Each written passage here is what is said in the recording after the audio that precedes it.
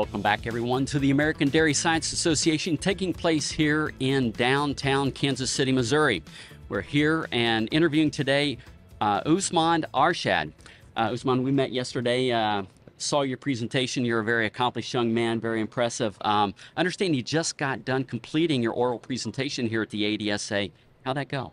It went very well, actually, because people recognized that this was the novel work which has been done first time to show that how choline can alleviate the risk of fatty liver in dairy cows. So I was excited, a lot excited. Yeah. It went very well. Yeah, very good. So the title of your presentation was Rumen-protected choline reduces hepatic triglycerol content by increasing hepatic triglyceride-rich lipoprotein secretion.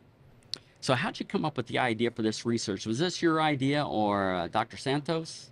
Well, back in 90s and early 2000, Dr. Grummer and other colleagues, they proposed a hypothesis that rumen-protected choline might be enhancing the export of triacylglycerol from the hepatic tissue.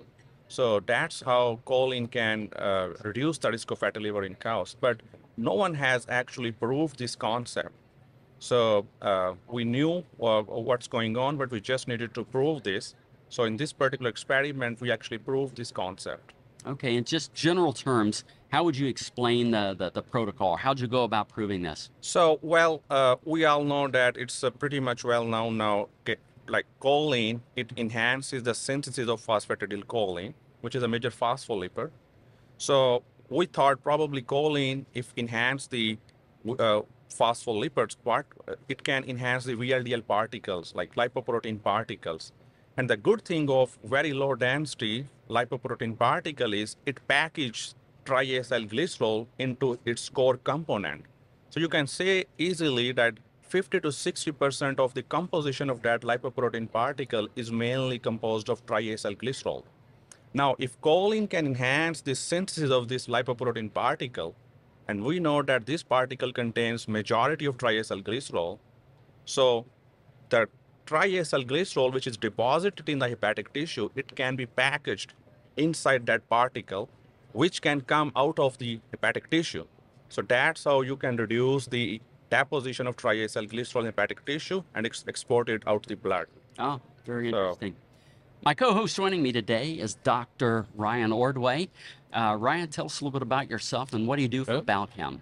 Thanks, Scott. I appreciate you having me here as part of the podcast. This is your first time, hopefully not your last. My first podcast ever. So, yes. Yeah. I've been with Balchem for 13 years and held various roles within the company. Started in technical, and now I'm the global director of strategic accounts. And so do a lot with research, product development. Very well. Business side of things anymore. Yeah. Yeah, glad to have you here. I'll just hand it off to you if you got any questions for Usman. I do. So this is really interesting research that you've been doing, and I think, I hate to say I've been in the industry now for a while, but I've been in the industry for a while, and this research is really an evolution, I think, from my standpoint of where we've been, where sort of feed 'em, weigh 'em type research, where you feed something like choline, look for a response, usually in feed intake or milk production or whatever. And, now we're actually, with the technology we have, looking at expression of genes. And it's, sort of, to me, the next generation of research, next generation of science, and unlocking what is going on actually within the animal, biologically, not just what we see on the outside being body condition score or production or whatever. So tell me a little bit about, sort of the genesis behind looking at genes, and you saw all kinds of different expression of genes with, in response to feeding choline. Anything that really stood out to you, and any key findings that the audience would be interested in learning? Yeah.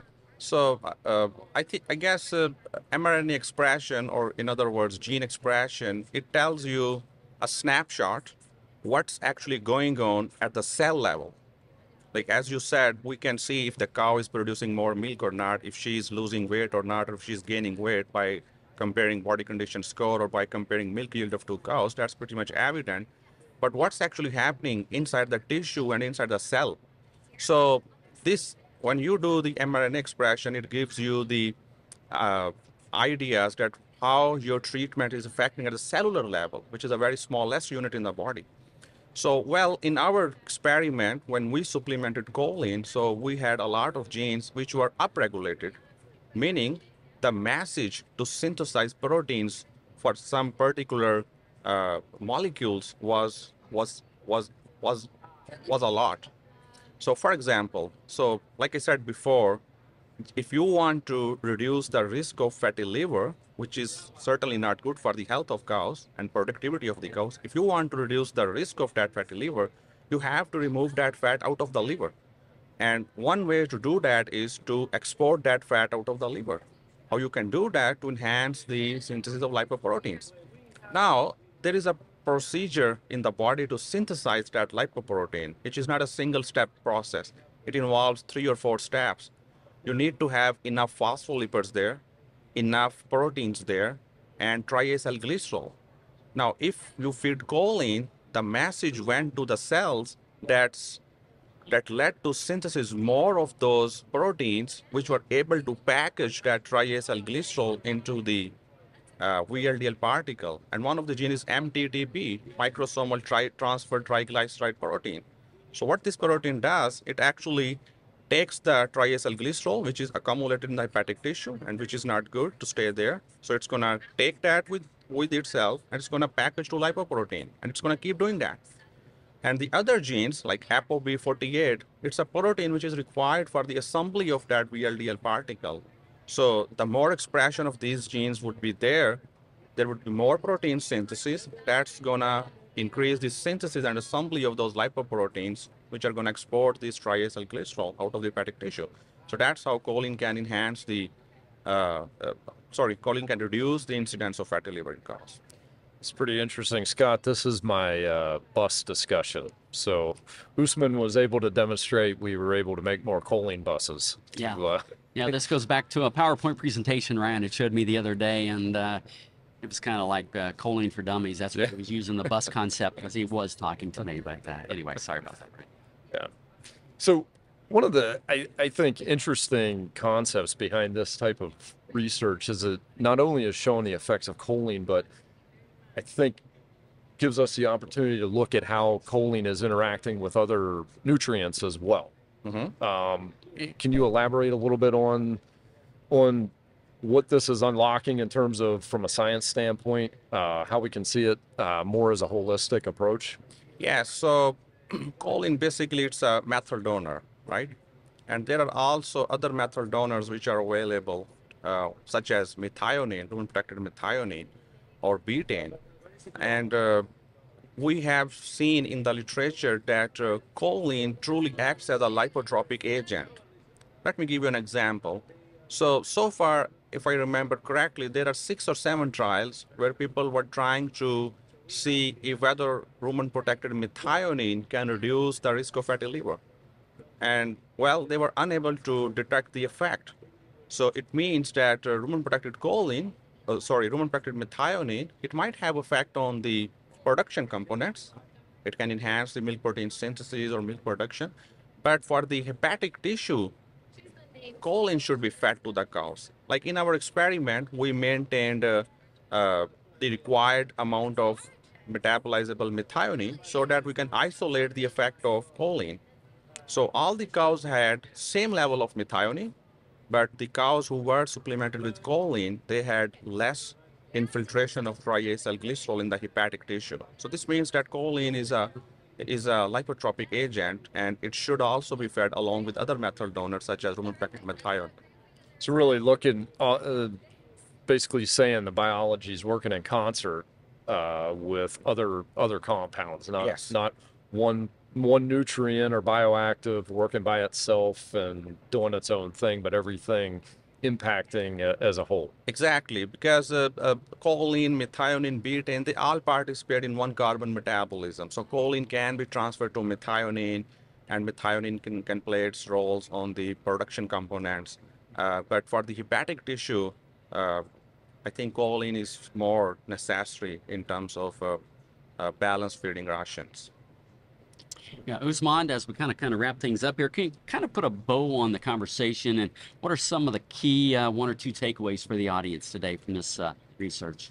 So, well, I have been in research from last 4 years, so it's not only one experiment. We also conducted a meta-analysis where we included all the studies which have been done from in last 20 years to see what choline does to the productive performance and the health of cows. And interestingly, if you supplement 12.9 grams of choline ion during transition period, it enhanced milk production almost 2 kilograms per day, and concurrent with the reduced health events such as mastitis or retained placenta. And now with this experiment where we actually induced fatty liver in cows and then we supplemented them with choline, so we were able to detect lower incidence of fatty liver. So if you have less fatty liver, the cows would be in greater health, they would be producing more milk, and that would be beneficial for the economics of the dairy herd. Okay. Now, I understand your collegiate career is coming to an end. You're graduating soon and will be going back home to Pakistan.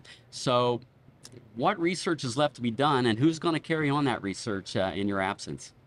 Well, I would say a lot of things that could be done with this research. So, for example, the findings of our experiment, they suggest that choline enhances the lipoprotein synthesis, but we do not know if there was more lipoprotein particles or if the size of the lipoprotein particle was more. In other way, if the choline supplemented cows were able to package more triglyceride in one lipoprotein particle, or if the particle size itself was bigger enough to have more triglycerides. So that could be one of the components that could be looked into that.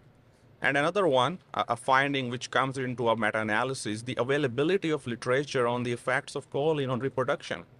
We have seen plenty of literature suggesting that choline enhances the embryo development, it can enhance the fertility, but really there are not very much experiments available where we can enroll, let's say, 500 cows, 700 cows. One group receives choline, one group receives no treatment, and then we can see if it can enhance the fertility of the cows or not. So if we can hit that area as well, it would be good for the farmers and producers as well. All right. Thank you very much for joining us this afternoon here at the ADSA, and look forward to staying in touch with you down the road. Well, thank you. We'd love to hear your comments or ideas for topics and guests, so please reach out via email to anh.marketing@balchem.com with any suggestions, and we'll work hard to add them to the schedule. Don't forget to leave a 5-star rating on your way out. You can request your Real Science Exchange t-shirt in just a few easy steps. Just like or subscribe to the Real Science Exchange and send us a screenshot along with your address and t-shirt size to anh.marketing@balchem.com.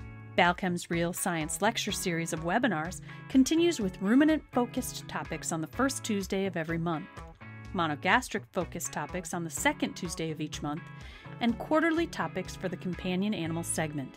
Visit balchem.com/realscience to see the latest schedule and to register for upcoming webinars.